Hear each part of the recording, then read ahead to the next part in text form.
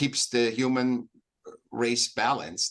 So you have that. That's not, conditioned or anything. The 10% will not like you because everybody has a different perspective, and that is so perfectly organized by nature that's about 10, 11%. So things like that, how people, and then also do human centrically. I say, you want to do, let's say, what would be a good example? You want to do you have a crime problem.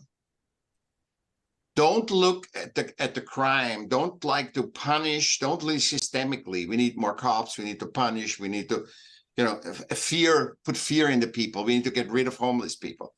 Rather say, what is the human-centric problem? What is really the, why do we have crime in the first place? And why are they here and not somewhere else?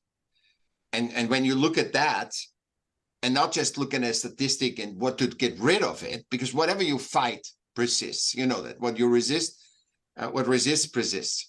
So it's learning, integrating it, understanding it from a human. So how does nature handle this?